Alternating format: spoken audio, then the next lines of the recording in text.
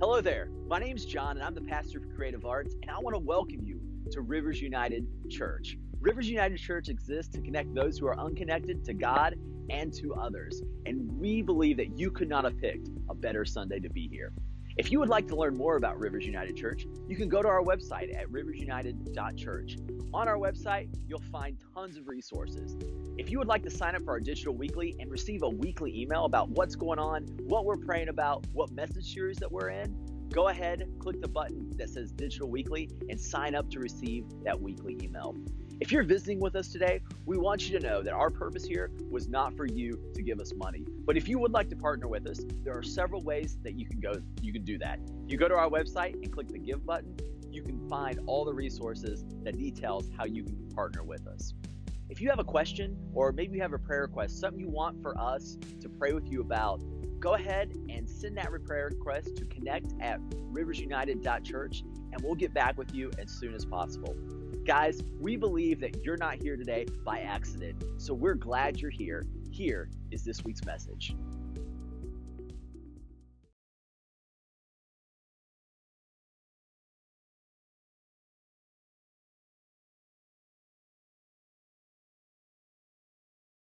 To Rivers United Church. We're so glad you are here today. In fact, I will tell you this, you could not have picked a better Sunday to be here because we got lunch today, and that's pretty, I'm just playing. So we need to hurry up, right, and get to that because we got baptism today, and we got other stuff going on today. We got a powerful message coming up, but I do want to take just a moment to say if this is your first time with us, we are so glad to have you with us, and we would love to be able to connect with you. A couple ways you can do that is, one, if you've never checked out our website, please do that. A lot of information about our church is there. Past messages are there. All kinds of stuff you can check out there at our website, and so we'd love for you to do that. If you've been coming for a while and you go, hey man, I really want to be part more than what you've been, then we'd love for you to check that out as well. Some people say, hey, how do I give to the church? And one of the things I would say is this: don't just give to us. Don't just start giving without understanding what it means. There's a button on the website that says give. Please check that out about not only how you give, but why you give. And if you got questions about that, let us know before you ever start giving money. But all the information about how to do that and what we give to and how to give through us is powerful to find out there. If you're visiting with us today, we do not invite you here to give us money. This service is our gift to you, but we would like to be able to connect with you. In the seat in front of you is a connection card, and if there's anything we can pray for you about, anything that we can do for you, any comments that you have, if you just think we're great, no, I'm just playing. But if there's anything else, please write that on there. We take those very seriously, and we do pray over those every week. If you're looking for a person to pray with, we do have baptism directly following this service, but we do have a few minutes before that. And if you go, I really need to pray with somebody, we have our prayer partners, which will be right over here at the end of our service. So, before we get started today, we do have a couple of things we want to tell you about, and I'm going to ask Sherry Stone and her angels, evidently, to come. And I've always had a dream of being Charlie in here. No, I'm just playing. I'm just messing with you. I thought y'all would. You're not going to pose. Okay, gotcha. All right. Jesus' angels. Okay, y'all, thank you so much for this time. We are collecting the shoe boxes today, and we have the table in the cafe, and the angel tree is on a display board this year. So we have a theme I want to share with you guys. Help us light up an angel's Christmas. We are having some dark days, and this is a great way of showing Jesus' love for the poor and those that are just having a little lack right now. My verse this morning was, the light shines in the darkness, and the darkness can never extinguish it. So if you are feeling compelled to take a tag today, we appreciate it. We'll have them out next week as well. And the deadline for gifts to be returned is the 27th of this month. So thank you on behalf of my team. We appreciate y'all. All right, thank you very much, Sherry. We appreciate that. Sherry leads our outreach ministries and missions, and so if you have any questions for her, let her know. But Angel Tree does provide Christmas for kids that would not have it otherwise. And so it's a really, really powerful thing to be part of, and we'd love for you to get to know that. We do have some other things coming up that we want to announce. We have a fund in our church called the Legacy Fund, and we have done some things that we want you guys to know about, and over the next few weeks we'll be talking about that. So we got a lot of exciting things. One last thing before we start our message today is today is Veterans Day. And so we do want to honor all those that have served. And so if you've served our country, would you stand just for a minute if you've ever served in the military, past, present, or future? How about that? So can we thank them?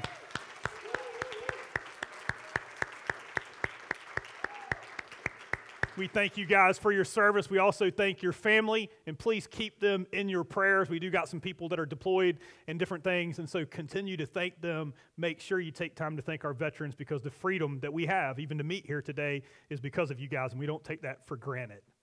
So today, at the end of our service, we're having baptism, and we'll come back around to that in a little bit. We have a lunch right afterwards, and so please stick around. But the way this is going to work is we're going to have a regular message today, and then after that, then we're going to, for you guys that have kids, go get your kids and then bring them back. So it'll just take just a few minutes, and then we'll have a big lunch afterwards. So please plan on staying. It's going to be a great, great day, and we're super excited about Titus, who is being baptized today. Sometimes we have big baptisms with a lot of people, and sometimes we just have one. But you know what God said? He said there's more celebrating in heaven over one sinner who repents than over 99 righteous people that don't need to. And so today we have a big celebration, and we're so excited to celebrate with Titus and his faith. So, before we do that, though, we are continuing our series today called Stories That Will Change Your Life. Stories that will change your life. Where we're taking a look at stories that Jesus told. That Jesus was the greatest communicator of all time, and one of the things that he used, one of the tools that Jesus used was this, is to explain things that we cannot relate to. He used stories that we can relate to, things that we can relate to, imagery that we can understand about things like who is God, what is our faith, what is the kingdom of God. And so he used these stories to do it. And last week we started by talking about faith. What is it like? And he gave an incredible illustration that we can hold on to. So if you missed that, you can go back and listen to it. Today, we have what I believe is one of the most impactful stories. It's one that I've never preached on before, but I'm excited to unpack it today. And so what we're going to do is we're going to show a short video clip that will read it. It's read in the English Standard Version of the Bible. So if you're following along in your handout, the wording might be a little bit different, but it is a great translation. But I think it really illustrates so you can really see what this story is all about. Okay.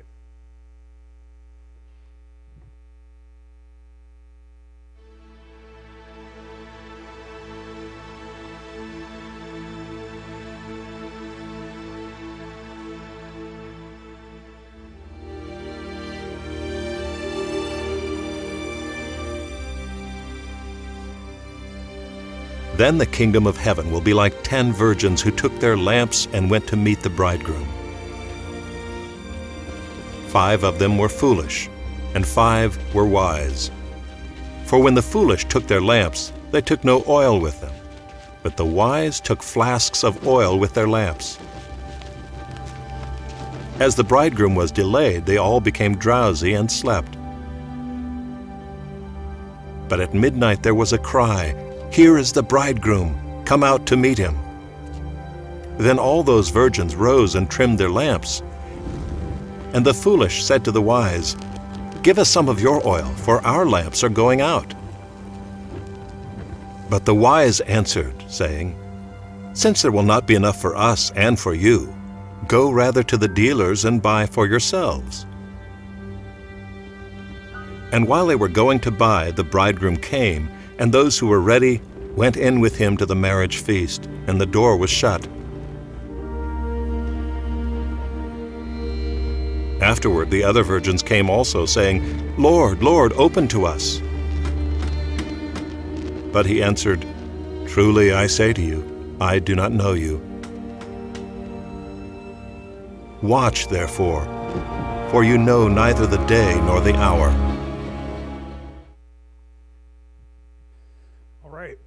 So that is the story we're going to talk about today. And I got to tell you, this story is not one that I ever really wanted to talk about because it is a little bit dark. It's a little bit harsh. It's a little bit hard to even talk about. Like, hey, what does Jesus mean by these things? But here's what I know. This is the word that you really need from God today. That God wants to give you something through this story that's going to change our lives. So I'd like to unpack this story for you. I got to tell you, Jesus told it when he was on the Mount of Olives, coming close before he went to the cross, to tell his disciples what the kingdom of God was like. Matthew chapter 24 and 25 are some of the most about end times more than anywhere else. And so he had a smaller setting. He had his disciples and many of his followers that met on the Mount of Olives. It's called the Olivet Discourse. And he started to tell them, and he had several stories in Matthew 25. I've told the other two before, but this one I've always kind of avoided because it's not an easy story to tell, but here's what I know. It's worth it. And the Holy Spirit, I believe, is prompting us today to say we really need to understand it. So, in order to understand this story, you have to kind of understand the imagery. And one part that was different for them is kind of how they did weddings in Jesus' day. So the imagery he was using made perfect sense to the people that lived then, but maybe is lost a little bit on us because we don't do weddings exactly like they did back then. We don't get married exactly like, when we get married, it's like, hey, we have an engagement, you go out and buy a diamond ring, the best one you can, you usually charge it, and then you pay for it the rest of your life kind of thing. And then you ask the parents maybe, or whatever, and you get married, right? And maybe we have different ways of doing that now, even in our culture. But in their day, here's how it kind of went. And I think it's not just for this parable, but Jesus used this imagery of the way that they got married over and over to demonstrate a lot of things about him. Okay, so the way that they worked back then was this. They started with, hey, if you wanted to get married, they had a thing called a betrothal, which is basically the same thing as an engagement, except for it was a legally binding contract. So you were basically married, you just weren't living together yet, okay? And so the way it worked was if you wanted to start a betrothal, you had to pay a price. Now, I want to be clear on what the Bible's teaching and what it's not. So it says, hey, if a man wanted to marry a woman, he would go to her father and he had to pay a price. Now, that doesn't mean that the Bible is advocating selling people or anything like that. It's not saying that women are chattel or anything, or that they're slaves, or that they're an object that you buy. That's not what it was teaching. What it was saying was this: they are valuable,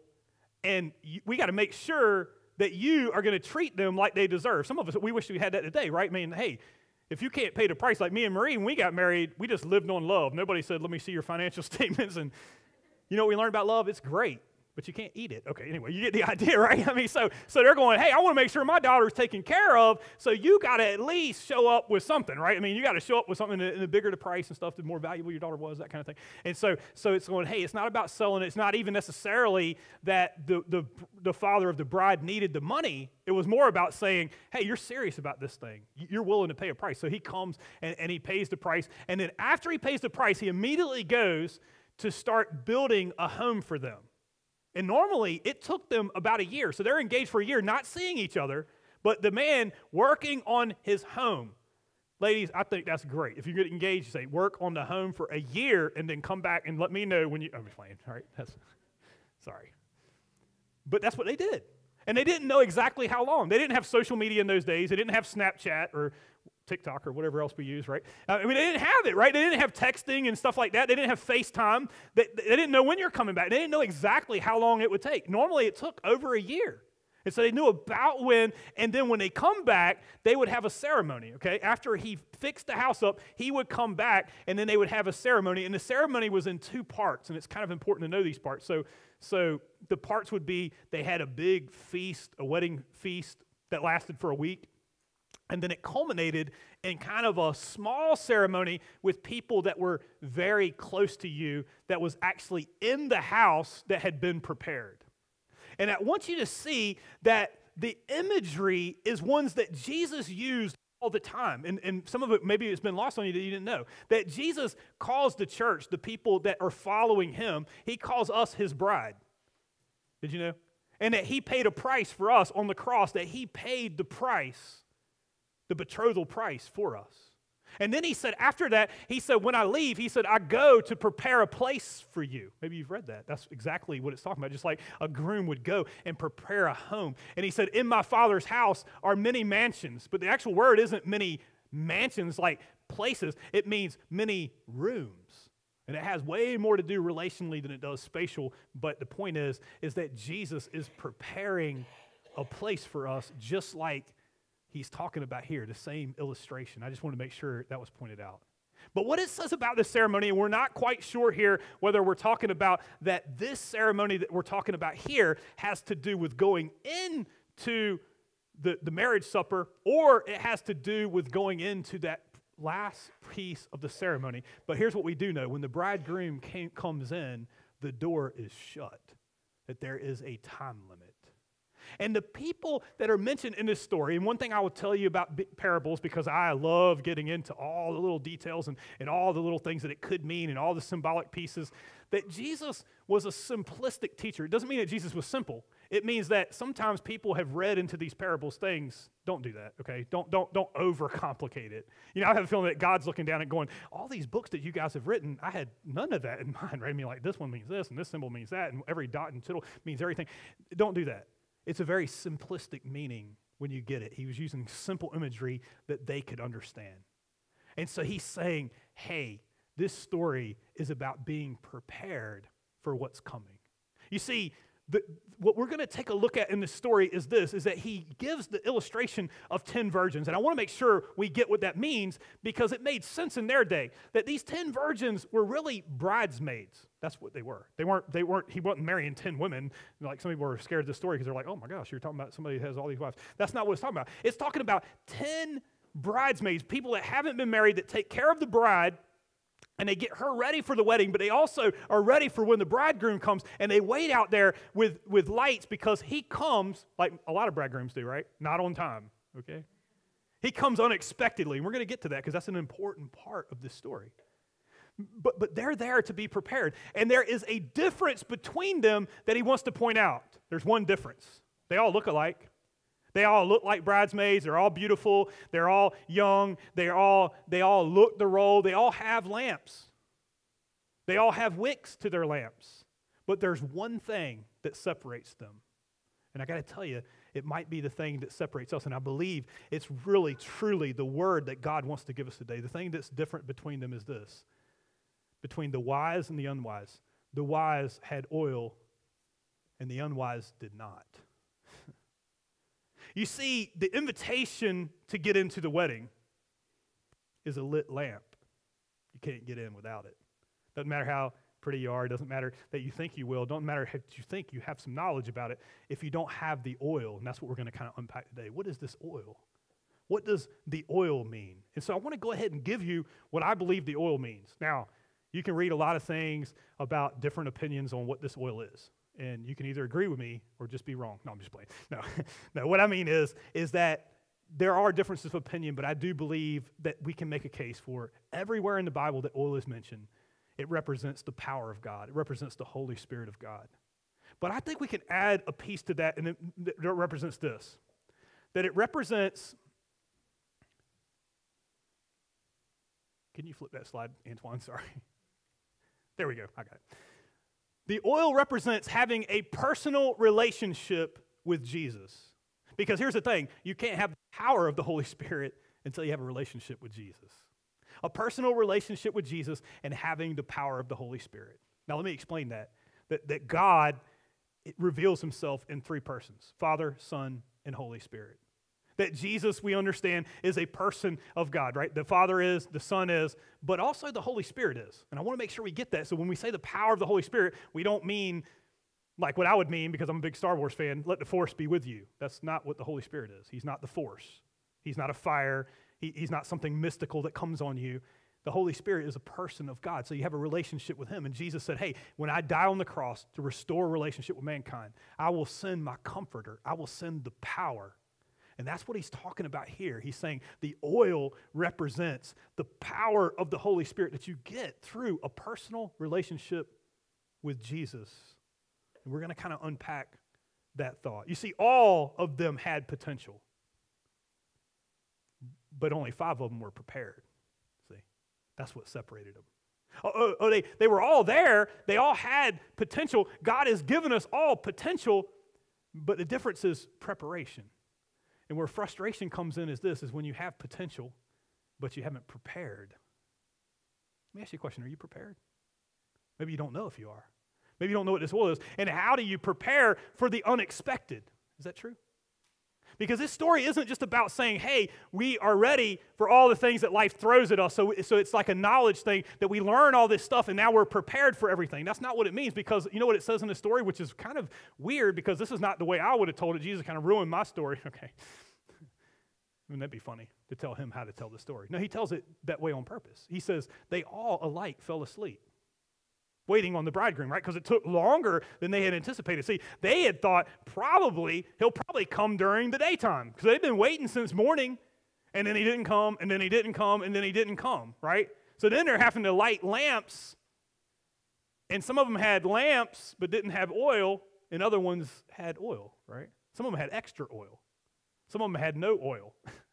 The wise ones had extra oil, and the unwise ones had no oil, but they all slept. You know what that tells me? That everybody's life, the wise and the unwise, you're not going to be prepared for it. Now, as you get older, you start to know that, right? Anybody know that life doesn't turn out like you thought? That marriage doesn't turn out like you thought? That having kids, it's not exactly like you thought? The finances in it, like elections are not, okay, we'll stop there, okay, right? They're not like you thought. So what do you do when life doesn't turn out like you thought? What do you do when you thought he was coming in the morning, but he didn't come till midnight? And now you woke up, but you're going, oh, life went by really fast. You know, I like what the great theologian said, John Lennon. Do you know him? Some of you guys know him. Some of you guys only know him. You'll look him up like, hey, is he a theologian? He said, life's what happens to you when you're busy making other plans. Can I tell you, as a pastor that's done hundreds of funerals, life goes by like that. I mean, every person I've seen, even people that are up to 100 years old or older than 100 years old, when you talk to them, they go, you just can't believe how fast it goes. It seems like it's a flash, and then I didn't get around to what I meant to. That's kind of what they were thinking, right? Because you think you're going to have time. You see, when you bring a lamp with no oil, you know what it meant? You're only good for the daytime. Is that you? Is your faith bigger than just the daytime? Is it bigger for the things that life throws at you and beyond this life? We want to get you ready. And today we could prepare if we want to. So I want to give you three things, three takeaways, three lessons from the 10 virgins. Actually, from the wise virgins, right? From the wise ones. Three things. Number one, don't just prepare for what's now, prepare for what's next. Don't just prepare for the now, prepare for what's next. How do you do that? Huh? How do you prepare for what you don't know, right? I just told you, life turns out not the way you think. It would be great if God gave you a plan and you said, hey, I'm going to work this plan. But let me ask you a question. How many of us know when we're going to die? How many of us knew that when you look back over your life, you're like, I didn't think that would happen? So how in the world do you prepare for what's next? See, I'm prepared for what's now. But you got to be prepared for what's next. You got to have extra oil. How do you have extra oil? How do you get extra oil? And so I want to give it to you, and then I want us to kind of think through it. The biggest question that we have, it's the question that church should always have. It's what we don't want to make sure that we never move away from, and it's this. Do you have a personal relationship with Jesus Christ? Because he knows what the future holds. He knows what comes next. He knows how to make things right. He has the power that you need, and he has the oil that will never run dry. If you're empty today, you might need to hear that today. That God wants to do for you what you cannot do for yourself. And I want to make sure we don't move too fast past it, where we miss that and then start trying to apply all the practical things without Jesus. This is not self-help. I'm telling you, it won't work. It won't work without him. It won't work without his power. That John 3:16 says, for God so loved the world that he gave his only begotten Son, that whoever believes in him should not perish, but have everlasting life. That God sent his one and only Son to die for us and rise from the dead, that we might have a restored relationship with God if we'll receive him.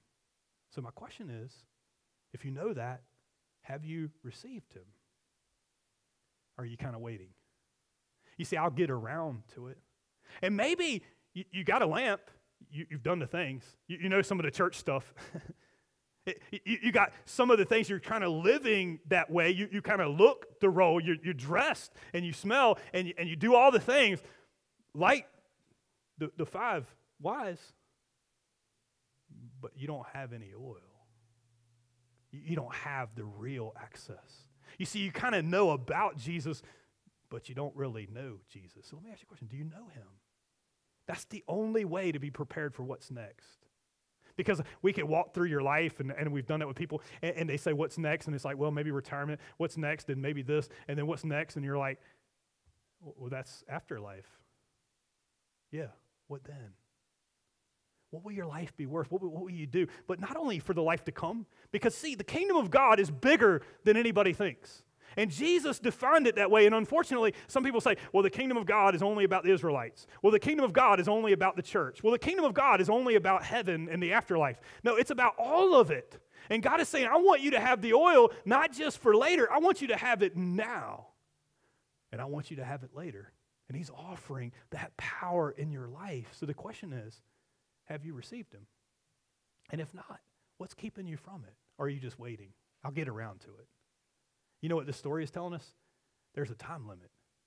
And what happens is you think, hey, I'll get around to it, but then life happens. And then you wake up, right? Because it's like, oh, I didn't know. Oh, and it's already on me, and now the door is shut. That's why I didn't want to give the story, because it's a little bit ominous, isn't it? I mean, he didn't cut any corners. He said, no, there's a time limit. And there will come a day when the door is shut and you can't get in. And there's nothing worse and more frustrating to say, I had the potential. Oh, the oil is there. I just don't have it. So that's the question. Do you have it? God wants you to have it. I want to ask another question, and that's this. Why did the foolish trim their wicks? When you read this story, it's weird that they did that. Or is it? You see, it makes sense why the wise trim their wicks. Now, we don't have the lamps that they had back then.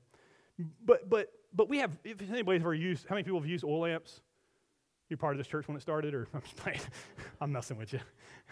Right? They did. They used to have oil lamps here, and we did it, right? And some of us are old enough to remember, hey, we've used an oil lamp or whatever. That's good. Or maybe during hurricanes and stuff. But here's the thing.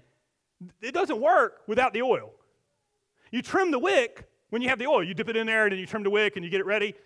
But why would somebody trim their wick with no oil? Can I tell you why? Because they thought somebody else would give them theirs. Huh? I thought somebody else can give it to me. I thought I could borrow it from somebody else. And this story is very pointed, if nothing else, isn't it? It didn't say what I thought it would say. I was like, Jesus, you're telling this story wrong. I mean, that doesn't make sense. They asked, the ones that were asked by the other ones that said, hey, can you share a little bit of oil? What they meant is, can I borrow that? Actually, I'm not going to borrow it because I'm not giving it back. Can you give me some of your oil? And you know what they said? No. That's not what I expected. And that's going to require a little explanation. So it took me a while before I wanted to preach something like this, right? Can I tell you what he's actually saying? Number 2. You ready? Get your own oil. That ain't politically correct. That isn't even church correct, right? I mean, you shouldn't share. There's a problem, and if we don't get this, we're going to really mess up. There's 2 people I want to warn today. The first one is this. The person that thinks somebody else can do it for you. See, I'm not going to prepare. I'm one of those people. My wife is a very prepared person, and I'm not. So I show up at things and just go, yeah, she'll probably just take care of that. Do you do that? Are you doing that with your life? Are you thinking, oh, yeah, I'll get there, but I don't have enough, but that's okay because somebody else will, so I'm trimming my wick, right? Is that you? You know what Jesus is saying? It won't work. You will not get in. He will not let you in on somebody else's oil. It doesn't work that way. The other person I want to warn today is this, is you have a big heart and you want to help. But the problem is this, is you're letting people depend on you for what only Jesus can give. That's a big deal. And it's destroying us. It will destroy you and them. You see, you think this sounds like, I want to make sure we're clear on what this story is saying and what it doesn't say, because Jesus taught many. In fact, in Matthew 25, he taught 3 parables. And at the last one, he taught this. He said, it is important to help other people. So we're not saying, hey, don't help anybody, and when somebody comes to you for help, you just say, hey, get your own oil. That's not what we're talking about, okay? Get your own food or something. Because he said, at the end of time, you know what he said? When I come in my throne in heavenly glory, and when the sheep and the goats are separated, you know what he said will be the defining moment? Is how you help people. Now, it's about receiving Jesus, granted, but he said those that have received Jesus will help other people. He said, when you offered me something to eat, when you offered me something to drink, when I was a stranger and you invited me in, when I was sick and in prison and you came to visit me. So believe me, Jesus believes in relational gospel. He believes in the fact that you help people and then you bring them to God. And he said, if you don't, you know what he actually said at the end of that? He said, you're not my follower. He said, throw them out where there's weeping and gnashing of teeth. That sounds like separation from God because you never had him in the first place if you don't help people. So he's not saying it's not important to help people. What he's saying is this. Some of us are depleted. Can I tell you why? Not because you don't have oil, but because you can't say no. You see, your problem is this. You're letting people think you are Jesus. You don't realize it that way, right? You point them to Jesus, but then you do it all for them. Is that right? And you know what God is teaching us through this passage? He's saying you have to learn something that we learned in the 80s, but we kind of forgot now, right? Remember Nancy Reagan? And when I was in high school, that's kind of what we learned, right? It was like, just say no, right? So can we practice that just for a second? Can you just say no? Try to get no. There you go. It's catching, right? That's not something we like to say. When somebody, hey, you need oil. No, you need your own oil because I can't do it for you, right? Just say no. You see, somebody's got to learn something. Here's why it's so important. You want to know why you can't lend them your oil? Because this is their relationship with Jesus. You understand why that doesn't work? Why it doesn't work for you to believe for them? Why it doesn't work for you to meet their needs that only Jesus can meet? Because you only go so far, right? You have limits. Can I ask you to say something else? There is a God, and you're not him. But you let people worship you. You know what that means? We might not think of it that way. But when they really have a need, we don't point them to Jesus. We point them to ourselves, and we're trying to be Messiah. And I'm going to tell you this. Your oil will never get them into heaven. The gate will be shut, and you will hurt yourself, and you will hurt them, and they will not enter the kingdom of God on your oil. They'll enter the kingdom of God on Jesus' oil. And some of us, we're depleted not because we don't have oil, but because we allow people that have no intentions of following Jesus to deplete us. They have no intentions of changing anything. They have no intentions of coming to Jesus or living for him or even receiving him. And we're going, okay, well, we'll go to lesson 2 even though you don't have lesson 1 because you don't know how to say no. You're not helping them. In fact, you're keeping them from the kingdom of God. You know what you got to learn? Get your own oil. Get your own oil. It's okay to say. Can you say it to the person next to you? Just try it one time. Get your own oil. Don't say that to your spouse. No, I'm just playing. Get your own gas in your car. Okay, we'll stop there, right? Good thing we prepared lunch because some of you guys aren't going to get it. Okay, anyway. Right? It's not being mean. This is good news because there's not a single person that can do for you what Jesus Christ can do for you. This is not him saying, don't help bring people to Jesus. It's saying, don't try to be Jesus for somebody. You point them to him. You will let them down. You cannot be God in that situation. And some of you, that's going to bring you to a whole nother level. Some of you that are like me, that go, hey, I'm just not prepared. I'll just borrow some of yours. You know what? You're going to get what you really need. It's a good thing that he's saying, get your own oil. It means that God didn't just prepare for some special people. He's got oil for you. Jesus Christ said, if I be lifted up, I will draw all men to me, all mankind to me. He's drawing you. Stop trying. And here's the thing. Some of us, we're frustrated because that person didn't help me, and this church didn't help me, and this person didn't do it, and this person let me down, and this person betrayed me, and this person, right? Because you thought they're your oil. And it's time to let it go, and the only reason why you can't let it go, can I tell you why? Is because you think they're your Messiah, and they're not.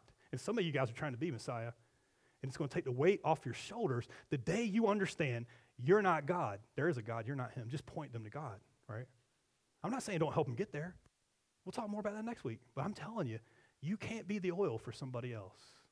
And nobody can be it for you, but it's good news because Jesus Christ is more than enough. The power of the Holy Spirit is more than enough, but you got to dip yourself in it, right?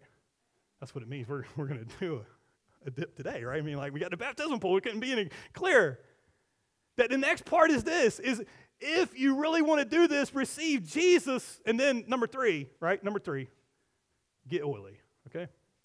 Get oily. You're going to see today, this water's kind of oily. No, I'm just playing. It's not, right? You fully submerge yourself. You want to know how candles work? It isn't enough just to have the lamp. It's not enough just to have a wick. How many people are lighting your candle? You're lighting your wick with no oil. You're going to burn out. Well, let me ask you, are you burned out? I'll tell you why. You're burned out because you are not accessing the oil. You got to be oily. You got to dip yourself in that oil, and then God will light you on fire, and it will never run out. You will not be burned out. You will not be burned out. That's what it's saying. See how important this is? This is what he's offering. He's offering you eternal life, but this is not just a life insurance policy. Be careful. You think the kingdom of God is not just somewhere, right, in the sweet by and by. I love that song. It's good. I believe in it. I believe that that day will come, and it will be nothing like today, that God will set all things straight, and we look forward to that day. But he's saying you can have that power now. The kingdom of God, Jesus said, I am the kingdom of God, and I am here, and you could access that power now. But some of us don't have extra oil because you've never accessed it. So here's the thing. Okay, I'll give you a couple things to get oily. You want to know how you do it? The first thing is this. You got to receive Jesus as Savior. And I say it again only because some of us are thinking, well, give me this stuff, and then maybe one day I'll accept Jesus. None of this works without him. You can't do this without a relationship with God. It isn't just a list of rules. It's not just stuff that you learn. That's great for your lamp. You look great. I got you. You clean the outside of the glass really good. That's what he said to the Pharisees. But he said on the inside, it's dead. On the inside, it's empty. You got to get oily. Get into it, right? Here's how you get into it. You want to know how you get into it? You receive Jesus as your Savior. Number two. And see, some people, you didn't think there was a number two, right? You didn't think there was anything past that. Oh, Jesus is going to do all the work. But that's not what he told them. He said, hey, you got to do the will of God that sent me, and then you'll get into the wax. Now, I'm not saying that you get to heaven because you did works. Please don't hear what I'm not saying. There's only one way to get into heaven, and that's through Jesus Christ and Jesus Christ alone. There is no doubt about that. But he's saying if you want the power of God, you got to start following him. And some of us, we got the oil, we just never dipped into it. See? And you're burning out because you got a full jar of oil, but you've never accessed it. You want to know how to access it? Follow him. I know people are going to talk about the Holy Spirit and do all kinds of weird stuff. That's okay. We'll do all the weird stuff. I'm good with that. But can I ask you the practical stuff that really, really manifests the power of the Holy Spirit? You really want it? It's the influence of the power of the Holy Spirit. Are you following him? In fact, today we're having baptism. You know what it means? It means following Jesus in believers' baptism. Let me ask you this. Have you even done that? How dare you ask me that, right? I don't really need to be baptized. You don't? I'm not saying it saves you, but is that the only thing you're concerned about? Is just being saved, or are you actually following Jesus? Because I got to tell you, every place in the Bible that it mentions being saved is followed up by saying being baptized. There's nowhere that mentions otherwise. It says they're both. Because why? Because a person that follows Jesus publicly declares it by being baptized. And if you need help with that, let us know. We're not judging you. We're not saying, hey, that's bad that you didn't understand. We're just saying, are you following him? But the person I'm really challenging is the one that goes, oh, it's no big deal. It's just a symbol. It doesn't matter. It doesn't matter. As though the words of Jesus don't matter. You know you do it in other parts of your life too. It doesn't matter about my sex life. It doesn't matter about my relationships. It doesn't matter how I do money. It doesn't matter. You're not following, and you have no power. Because you have power when you follow God. You see, where there's purity, there's power. Where you follow him, where you don't start going, well, I know what the Bible says, but, don't think you're going to matter. You can do whatever you like. But you don't have the power of the Holy Spirit when you're not following him. You see it? Now, how do you learn how to follow him? Can I tell you, there's three other things that I think are really important. So, are you following him? But then, are you actually talking to him? Are you listening to him daily? You want to get oily? Are you praying? Can I tell you the amount of people that say, hey, I think I know what God wants me to do, or hey, Jesus saved me and now I'll take it from here. You know what? I'll give God my ideas for the day. The day God needs your idea for the day, that's scary, right? I mean, run, right? No, we need to listen to him. We access him by saying, praying. Are you praying? Do you make a plan and then go to God, or do you go to God and God helps you with your plan? You didn't know he spoke? You didn't know he wants to speak into your life? Do you go to him for direction? Proverbs 3, 5, and 6 would say, trust in the Lord with all of your heart and lean not on your own understandings. In all your ways, submit to him. Submit to him. Submit to him, and what will he do? He'll make your path straight. It'll make your path clear. You'll finally know the will of God for your life. That's big, isn't it? That's oily, right? See? Are you listening? Are you in the Word of God? That's another great question. You're His follower, but do you read the Bible? Oh, the Holy Spirit gives me a word. Okay, that's great. But you know what the Holy Spirit said? I'll give you a word from the Word. He brings back to remembrance the Word of God. But my question is, are you investing? Are you prepared? Are you getting the extra oil? Are you dipping yourself in it on a daily basis? Do you read the Word of God? Do you have a plan to read the Word of God? Or you just go, yeah, I kind of get around to it. I start reading it when I'm in a crisis. Can I tell you, the same thing applies to that, right? The door is locked. If you're preparing in the moment, you're too late.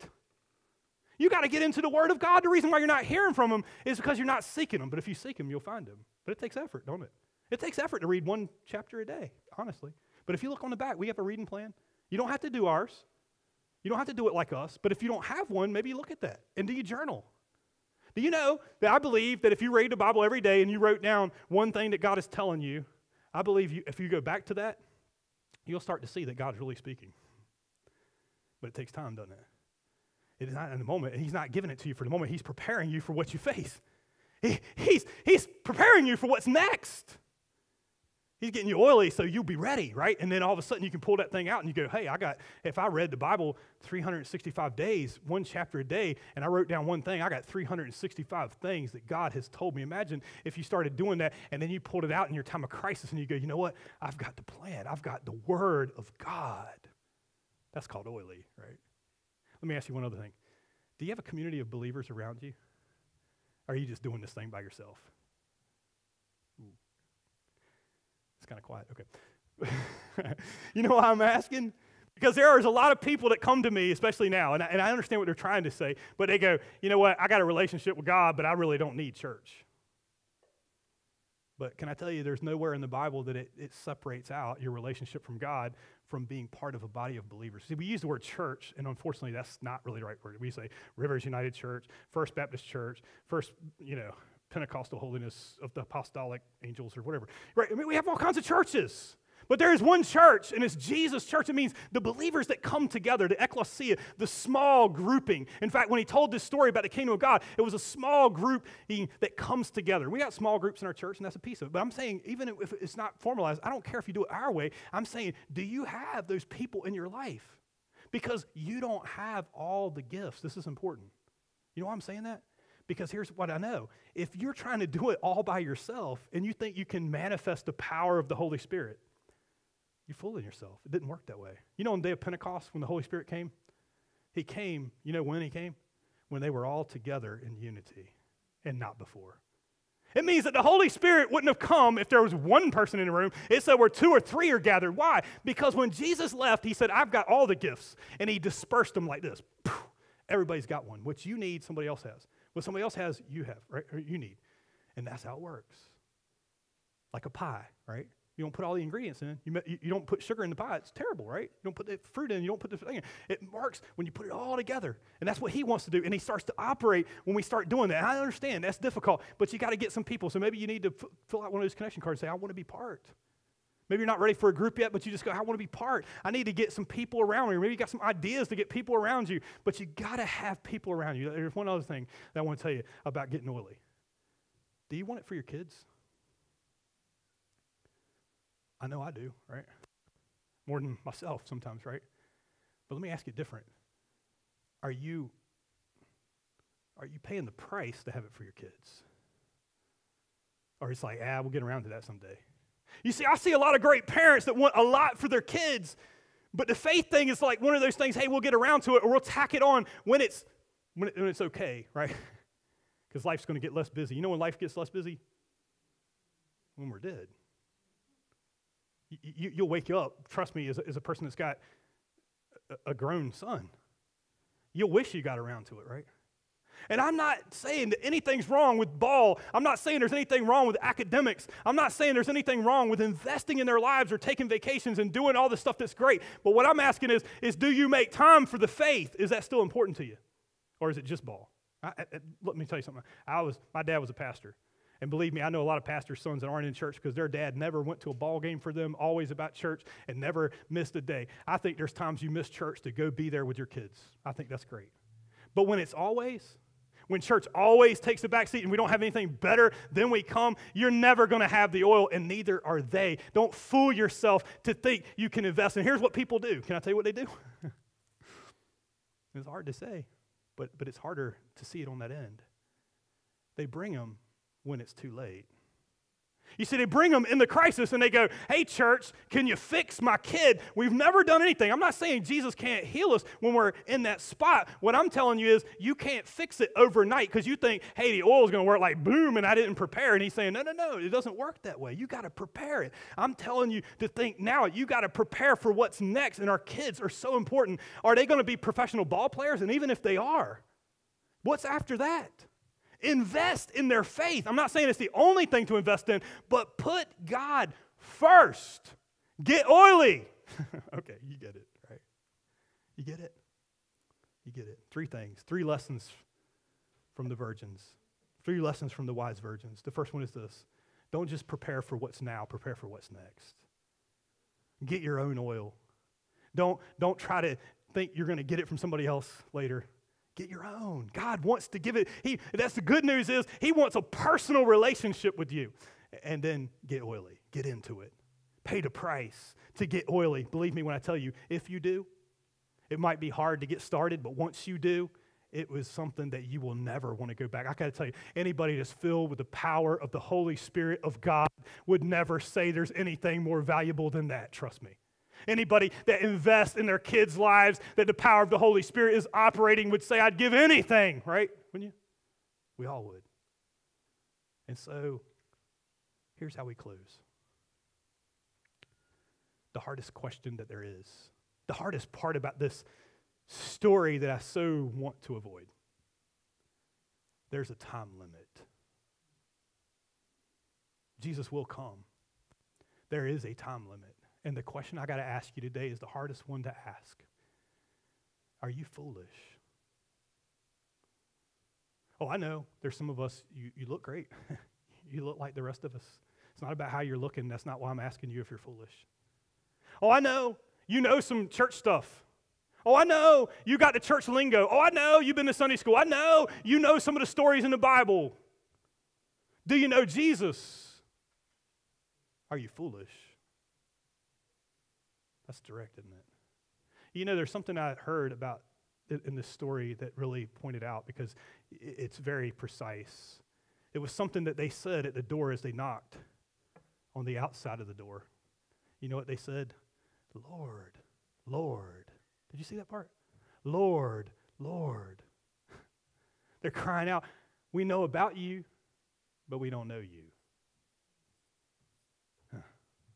I'll read you a verse, the hardest verse to read in the Bible, honestly. Matthew chapter 7 and verse 22. Matthew chapter 7 and verse 21, it says, not everyone who says to me, this is Jesus talking, not everyone who says to me, Lord, Lord, will enter the kingdom of heaven, but only the one who does the will of my Father who is in heaven.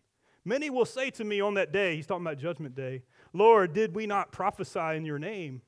Did we not drive out demons and in your name perform many miracles? And then I will tell them plainly, I never knew you. Away from me, you evil doers. I knew about you, but I ain't really know you. I got a lamp and a wick, but I got no oil. Can I say it different? I know you're cute, but are you foolish? I know you're educated, but are you foolish? Can I tell you, this is not a judgmental message. It's not us from church going, you foolish. We're not perfect. If you know anybody that has oil, you'll know it's not about being perfect. The wise are not perfect. The wise do not fill themselves. In fact, in the book of Romans, you know what it says? That we've all sinned and fall short of God's glory. That there's none righteous, no, not one. There's not even any that seek God. It means that we're not seeking God. God's seeking us. You see, the wise are not perfect. They're prepared. Are you? Are you just going to keep going? You know, in the book of Proverbs, I believe it's Proverbs 27:22. I'll look at it and make sure because I'm bad about that. Proverbs 27 verse 12. it says this, the prudent see danger and take refuge, but the simple keep going, and they suffer for it. Are you just waiting for a day and I'll finally get around to it, or is today your day to say, you know what? I could do it today. There's no more time to wait. Now is the time. That's the good news. I'll leave with you one last verse and then we'll wrap this thing up. There's a time limit. There's a time limit. But 2 Corinthians chapter 6, verse 2 says this, for he says, in the time of my favor I heard you, and in the day of salvation I helped you. I tell you, now is the time of God's favor. Now is the day of salvation. You know, that's good news. The door is not barred. The bridegroom has not come. Can I tell you what he's waiting on? Maybe you wonder. Jesus said, I'll go to prepare a place for you, and it's been over 2,000 years. He said, I am not slack in concerning my promises, as some consider slack, some consider slowness, but I am patient, not wanting anyone to perish. Can I tell you what Jesus is waiting on? You. And the only question we got is, will you receive him? Will you know him? He wants to come into your life. He couldn't do more. Jesus said, if I be lifted up. And you see, the good part is that you got to understand is what he's saying about get your own oil. It sounds like a slight, like, hey, how dare you say that? But here's the thing. He's saying there aren't important people that share their oil because you're not worthy of it. He's saying you get your own oil. You mean everything to me. If I be lifted up, I will draw all men to me. I will draw all mankind to me, and I will fill you up in ways you cannot believe. Are you tired of being empty? Are you tired of being burned out? Are you sick and tired of being sick and tired? Today is your day. Today is the day of salvation. You can have it. All you got to do is call out to him. Can we pray together? Let's stand for prayer. Father God, in this moment, I got to just be honest with you, Lord. This is not the story I wanted to bring. But it's your story, Lord. And I know the work you're doing in my life because of it. The parts that are missing, the parts that get off balance. But God, I know there's somebody here today that they desperately need your oil. But the hard part is to admit, foolish. That's such a derogatory thing to say. But yet, we can't change if we keep holding on to what we've had. Oh, we look good, we're doing good, we're trying. But we can't try enough. We need what only you can give. So I pray for that person that needs you to call out to you, to have the courage to open their heart to you. That it's not just about knowing all the rules, but it's about having a relationship with God that only he can restore through your blood and through your resurrection. Lord, you're offering them your resurrection power to resurrect their life. Lord, there's somebody real messed up and they know all about what they need. Lord, there's somebody else that they got all the other things, but when it comes to the future, they don't want to think about it because they don't know what's next. There's no way to prepare for what's next, but there is. There's a way to prepare even without knowing what comes next, and that's you, Lord, because you do know what comes next, and you're more than enough to handle all that we need. So, God, I pray for the one that needs to call out to you. Let them call out to you now. And then I pray, as we've called out to you, because there's many in this room that have, Lord, I pray that we get oily with it, Lord, that we start to do the things to bring up that power that we so desperately need, because the power of the Holy Spirit's there. We're not welcoming you into our life. We're accessing the power that you have, Lord. There was a verse that I missed, Lord, that I just want to read over everybody today. It's in the book of Proverbs where you say this, Lord. You said the human spirit is the lamp of the Lord that sheds light on one's innermost being. Lord, you're saying you want to fill us from the inside out, that we might be illuminated, that we will understand things we've never understood, that you'll take complex things, and even the things we don't understand, we can trust you. So God, I pray, Lord, let us desperately rely on you. Let us take these steps. And Lord, as we get ready to have a baptism today, Lord, and there's nothing more than being immersed in this, being oily than this, as we celebrate one that has come to faith in you. Lord, I pray that's the church that we always will be. Lord, this church has never been about a crowd. So God, if we celebrate more because there's a whole bunch, Lord, I pray we don't do that. Lord, I pray we celebrate every single person, because you don't see us as a crowd. You see us as real people. You care about each one. You're willing to give oil for each one. And so, Lord, one last desperate plea is this, Lord. There's somebody out there that don't think they're worthy of the oil that you have.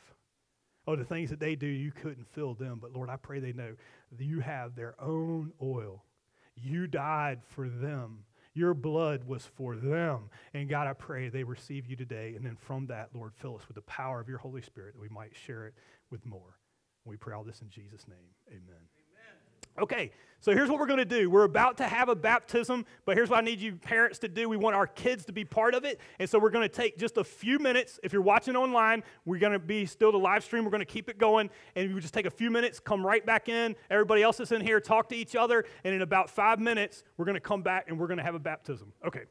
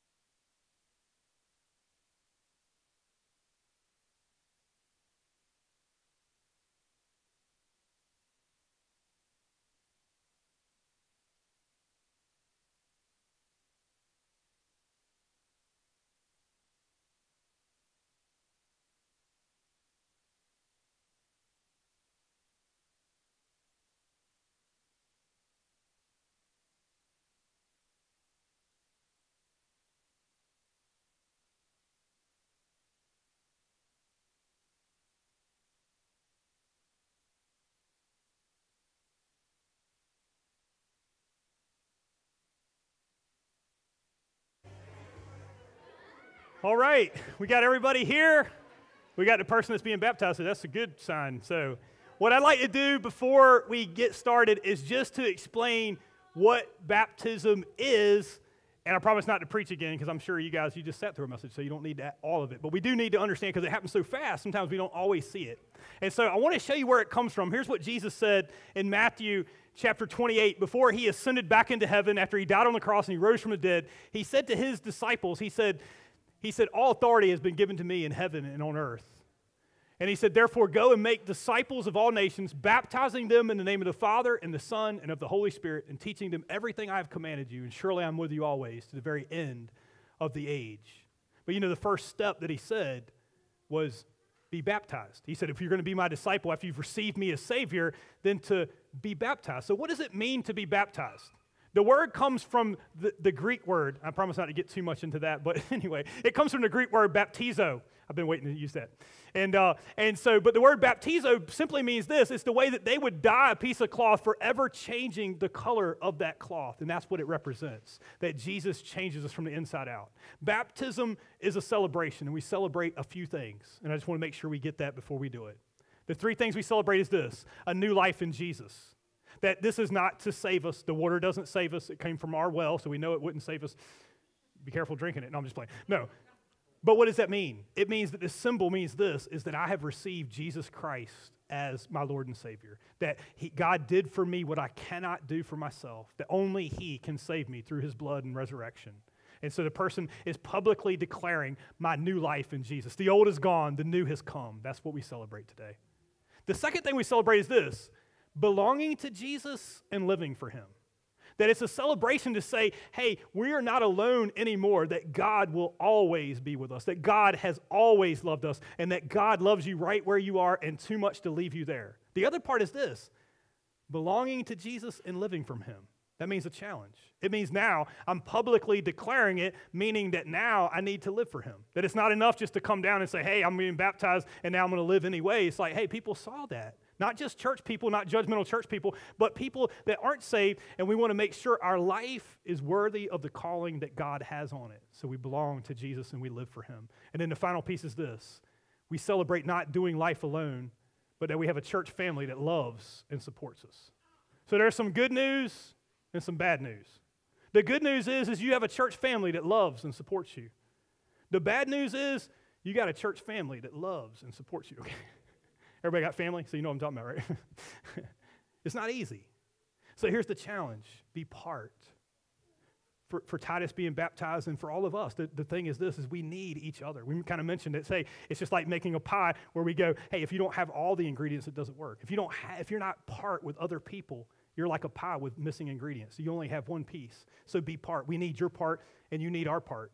Church family, that's a challenge for us. It's our job in the days to come to support Titus. It's our job in the days to come to pray for him and all that have been baptized, all that come here, not to look at it in a judgmental light. As people get older and make decisions, that we're there to encourage them. We're there at times to even give them tough love and tell them things they might not want to hear. But it's our job to pray for them, whether they stay part of this church or they move on to other churches, to know that to the day you die, you have a church family that loves and supports you. That's a big deal. So, we're going to have a baptism. Before we do, I want to tell you, we are a church made up of some very diverse people. We have people that come from about every conceivable background. We got people that come from Catholic backgrounds, people that come from Baptist backgrounds, people that come from Pentecostal backgrounds, Methodist backgrounds, Episcopalian. We can keep going if you like. We got a whole holy war. And what that means is this, is that when we see a baptism, we don't always understand, because in our heritage, in our past, maybe it was different. And I'm not here today to debate all of those nuances. Only to say this, is that for some of our friends that maybe as an infant, or maybe even if Titus was, they were christened as a baby or whatever. We do baby dedications and not baptisms for infants, and we can explain the difference. But what I want to tell you is this, is if that's you, or maybe you had a child, not today, but other times that got baptized here, and you took it as a personal offense, like, what I did wasn't that good enough? I don't want you to take it that way. What I want to say is this, is that what we're doing today is the fulfillment of what you so desperately wanted for your child, to actually have real faith in God. So please, please, please take it that way. If you've got more questions, let us know. The other part is this, is we all celebrate in different ways, okay? Some people celebrate like golfers, right? Some people celebrate like football players. Anyway, we have our own culture, and so we want to make sure you're prepared for it, okay? And make sure that we celebrate this correctly. So it says in heaven that angels rejoice in heaven over one sinner who repents. And so today we're going to rejoice. So we believe that it is a family, we believe this is a family moment. We believe that it's a religious moment as well. We believe that it's a moment that is to be reverent towards God, but we don't believe reverence means that we don't get excited, okay? We just want to make sure we know that because we all come from different ways and maybe you take it a different way. So when he comes up, we'll say, we baptize you in the name of the Father, Son, and Holy Spirit, and then he comes up out of the water. What will he hear when he comes out of the water?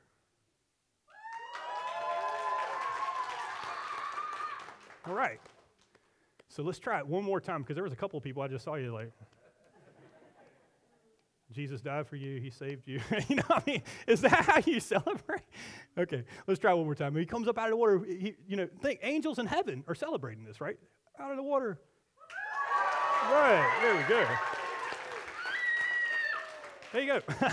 All right, we're going to have a baptism, so come on in.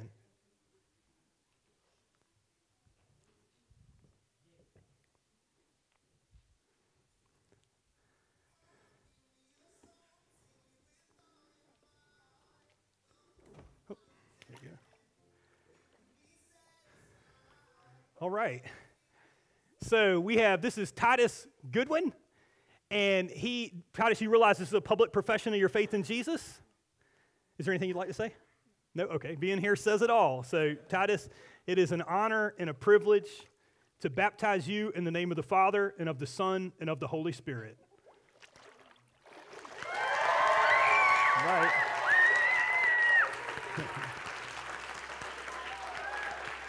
All right, buddy.